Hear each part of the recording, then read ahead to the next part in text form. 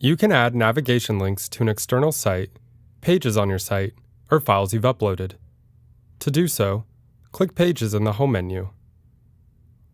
Click the plus icon to add a new page. Select Link from the New Page menu.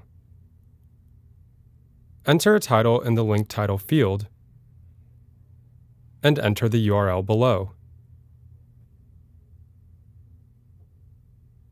To set it to open in a new window or browser tab when clicked, check Open in New Window. To add a file to the link, click Files. Click the Upload area to open a file selection menu on your computer. Or, drag a file directly into the Upload area. You can also link to an existing page on your site. Select a category from the Choose Category drop-down menu, or a tag from the Choose Tag drop-down menu.